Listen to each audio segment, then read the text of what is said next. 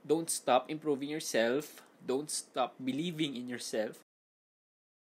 Hey guys! Hey YouTube! Hey Matttalkers! This is Kuya Matt and you're watching MATTALKS.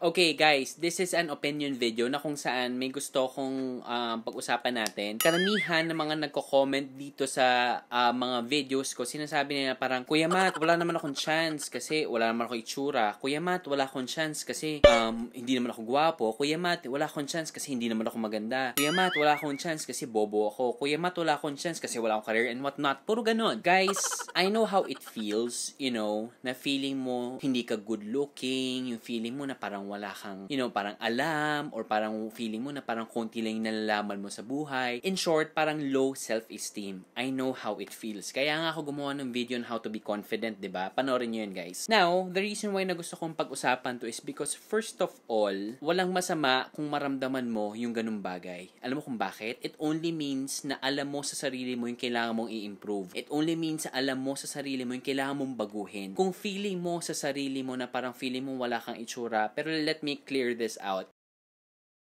Guys, walang ginawa ang Diyos na pangit, walang ginawa ang Diyos na hindi gwapo, walang ginawa ang Diyos na hindi maganda. It's a matter of perspective. Ang ibig sabihin nito ay, the reason why nafe-feel mo yun is because you get to compare yourself dun sa mga tao na may parang may lahi. Kasi oftentimes, even in commercials, makikita mo yun, even dun sa mga advertisements, diba? Makikita mo yun, makikita mo sa mga, even sa mga brands, kunyari na binibili mo, kunyari na ginagamit mo everyday, na mga skincare, healthcare, makikita mo naman yun eh.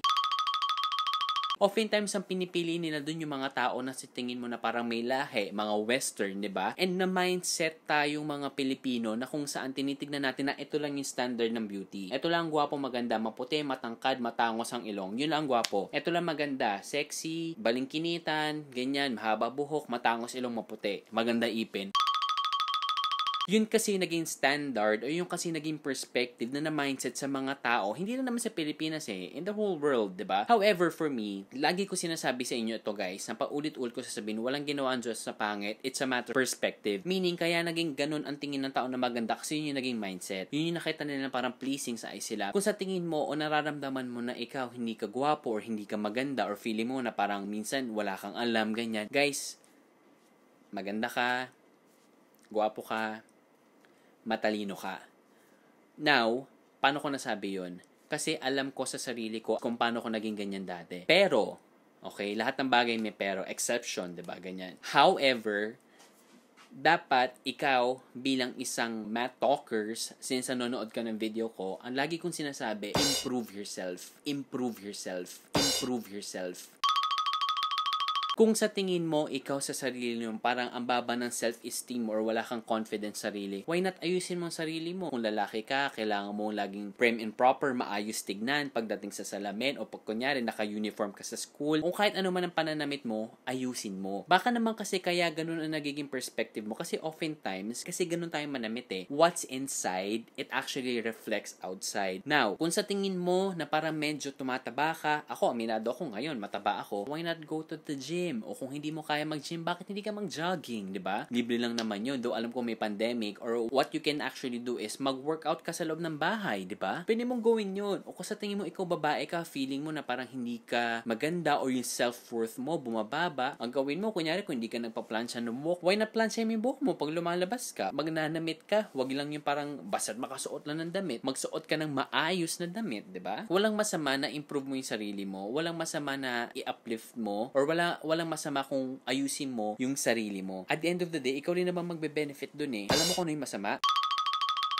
Isipin mo sa sarili mo na wala kang alam, isipin mo sa sarili mo hindi ka gwapo, isipin mo sa sarili mo na hindi ka maganda. Yun ang masama. Kasi pinabababa mo ang sarili mo. Kasi pinabababa mo ang sarili mo. Kasi pinabababa mo ang sarili mo. Which is dapat hindi. Hindi ko man sinasabi dapat maging mayabang ka, feeling mo, gwapo-gwapo mo. No, balansihin mo. You have to develop that confidence, you know? Isa pa pala, lagi ko tong sinasabi, kung feeling mo na parang limited lang yung knowledge mo, di ba nga, sinasabi nyo. Well, ayoko sabihin yung word na yon. Alam niyo yung ibig sabihin. Kung feeling mo na parang konti lang yung nalalaman nalalaman mo o feeling mo konti lang yung knowledge mo, ganyan, ang pwede mong gawin, magbasa ka ng libro. O kung ayaw mo magbasa ng libro, magbasa ka ng mga online articles, ng mga sobrang short articles, diba? Doon, mag-i-improve yung knowledge mo eh. Kaya lang naman natin nasasabing matalino ang isang tao, oftentimes pero talaga may iba gifted. Pero oftentimes, kaya naman natin nakikita na parang, wow, ang talino naman ito, ganyan. It's because yung taong yon, baka voracious reader siya, mahilig siya magbasa, diba? O kung nung bata siya, kung math naman, lagi siyang mahilig mag-practice ng math, diba? So, ganun yon. Ang pino-point out ko dito is, first, okay lang ma-feel mo yan. Kasi that's actually an opportunity for you to improve. Now, the next step is, anong dapat mong gawin dyan? You have to do something about it.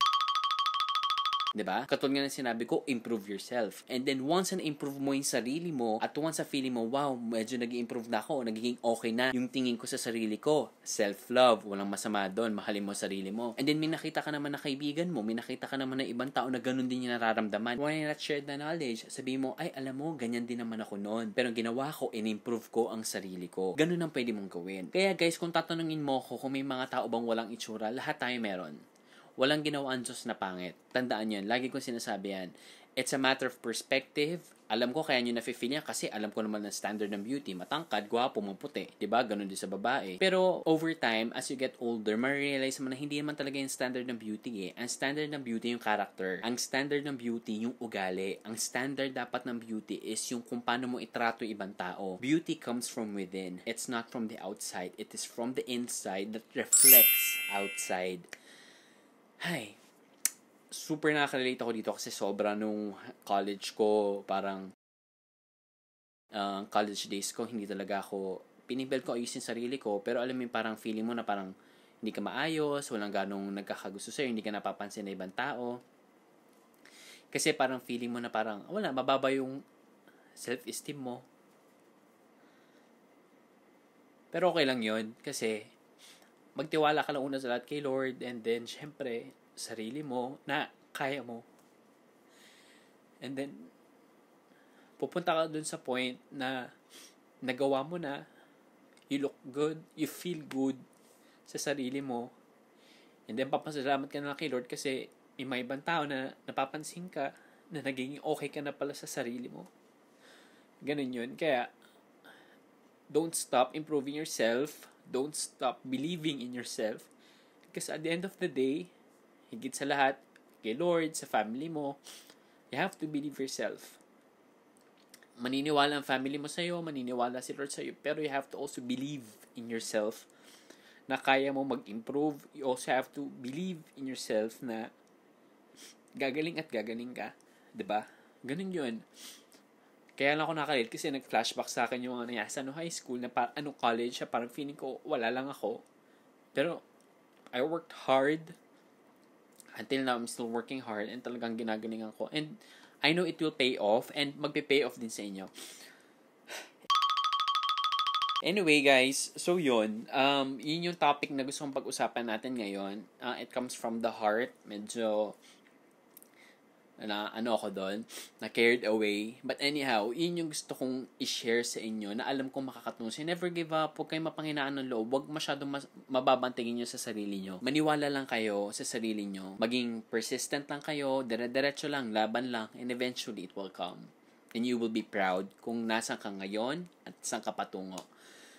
Alright guys, so I hope nakarelate kayo dito sa video na to. Again guys please don't forget to like and subscribe to my channel. Don't forget to press the bell button below. This is your Kuya Matt, being honest, being transparent with you, and I hope na may natutunan kayo sa video na to. More than the crush, more than dun sa mga binibigay kong advice kung paano mo siya makilala. Ito yung gusto kong malaman nyo. Ito yung gusto kong matutunan nyo Yung self-improvement, self-trust. Yung talagang gagaling ko in the future na sasabi mo, wow, nagawa ko. Thank you, Lord. Thank you to my family. Thank you to myself na nagawa ko. Hi. Yun guys. Again, thank you for watching. Don't forget to follow me on Instagram and Facebook, MATTALKS. Guys, thank you. Peace out. Bye-bye.